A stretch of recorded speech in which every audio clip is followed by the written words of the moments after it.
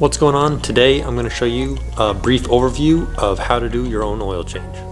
Now some tools that you're going to need for this: an oil drain pan, or a pan to catch oil, or a bucket or something, a funnel, your new oil filter, your new oil, a drop light or a headlamp of some sorts, some gloves, some clean wipes or paper towels or something, a ratchet or wrench, the socket that fits your vehicles, something to lay on when you're under the vehicle, and ramps or jack and jack stands so that way you can get under the vehicle.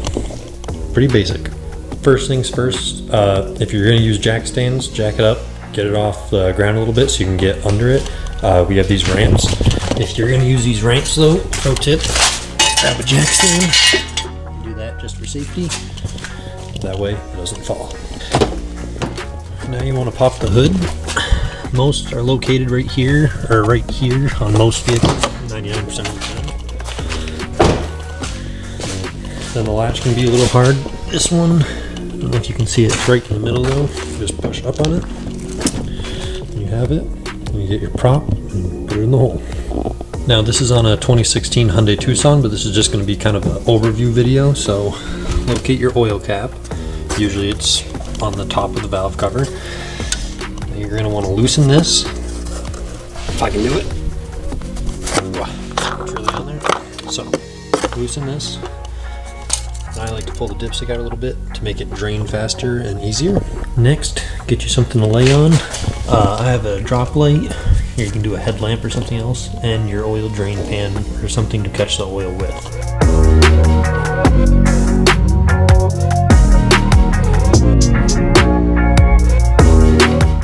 Alright, so this is the underside of the car.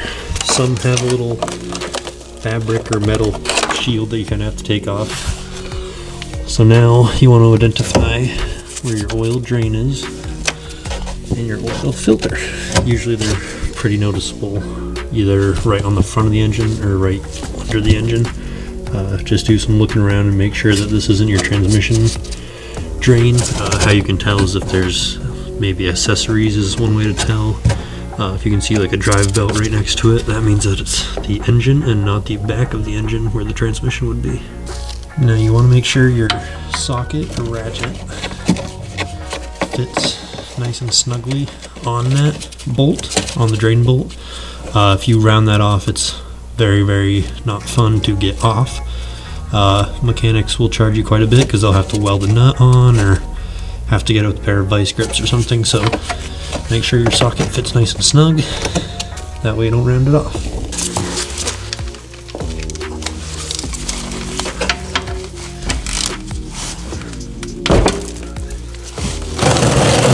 Make sure you align your pan where the oil is going to come out.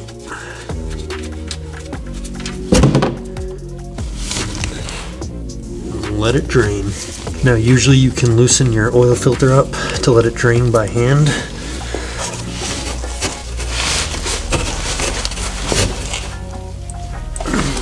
This one you cannot, so we'll go get a tool for it.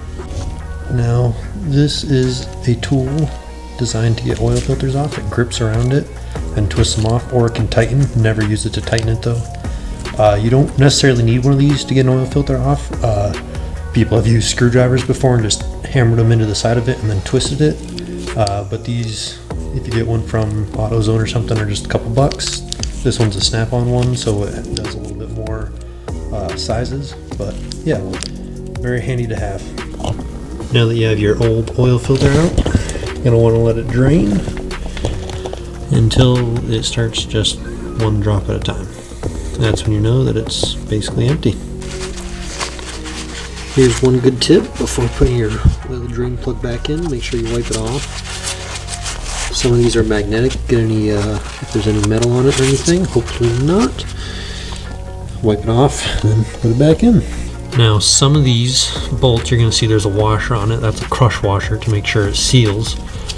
Sometimes when you get a new oil filter, it comes with one. Some have a rubber seal that can be reused, so put a new one on this one and tighten it down. It doesn't need to be super snug, or super tight I mean, but it does need to be tight. There are torque specs online that you can probably find for your specific vehicle, and tighten it down. Now, one thing you want to make sure of when you take the old oil filter off is that this gasket that seals it comes with it. If not, you want to make sure you look at where the filter housing is where you took it off and get it off there, because then your new one won't seal if there's already an old one on there. Now, make sure when you have your old filter off to check the size. I already did. This one lines up. The size is correct. The number is correct as well for the vehicle. But just double check the size, because sometimes they do change them in the middle of a model year and stuff. I've seen that before, so just double check and make sure. Now with your new one, take a little bit from the new oil. There's some in the cap here, and you want to make sure you get some oil on this seal. So keep doing it. You need to stick a finger in the bottle. What this is going to do is make sure that it seals to the filter housing and gets a good seal, that way it doesn't leak. Now, some people like to fill the filter with oil before putting it on. I personally don't, just in case there is anything in your oil. It doesn't just go straight into the center of the filter and then back into the engine, so I like to let the engine filter itself. So, make sure all the gasket has good oil in it, then put it back in. Now, I know it's hard to see, but when threading the new, you see the filter housing, when threading the new filter on, you want to make sure you don't cross thread. So make sure you kind of wiggle it to line it up. Just go nice and easy, and it should spin on there really easily. See how I did that? You can just spin it right on. Now, it'll spin on till it's snug, and then with your hand, you don't have to go super tight, but just go snug. Right there, you know, no, there's not a lot of friction. They do have torque specs if you do want to look and do that. But that's snug, and you're all good. Wipe up any oil that's anywhere, that way you don't get a burning smell of oil. Put your pan back on, and then you can go to filling it. So let's go to that. Now that you're ready to fill your car back up with oil, you're gonna probably want a funnel. This one's more for transmissions, so you can get a shorter one, but whatever will do. Or if you want to try to pour it in without a funnel, I don't recommend it, because you'll spill oil on the engine and it'll create a burning smell. So definitely just get a funnel. And when you're going to fill it up, check the cap, make sure you get the right oil. So you can see here, 530. Make sure you check the owner's manual to see if that's synthetic or conventional.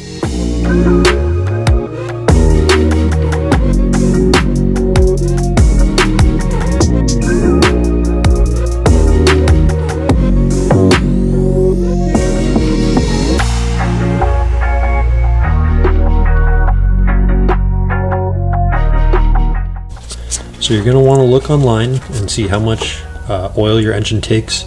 This one says it takes about 4.7 quarts. Always make sure you buy about 1 extra quart more than it says. So in this case I bought 5 quart and 1 more quart just to be safe, because it all depends on how much oil the oil filter takes in, and it just seems like they always go under just a little bit. So wait for your oil to all drain in. Now pull your dipstick out. You're going to want to wipe it first. You can see it's your dipstick because the handle will be yellow and or orange, and it'll say engine oil right on it. It'll focus. So now stick your dipstick back in. And you can see on this one there's 2 dots. Those dots indicate the full. It has a little F, I don't know if it'll be able to see that, and a low. So we are just barely over the full mark, which is good. What you want to do now is start the vehicle to let the engine get oil into the oil filter and all around it, and then double check it again.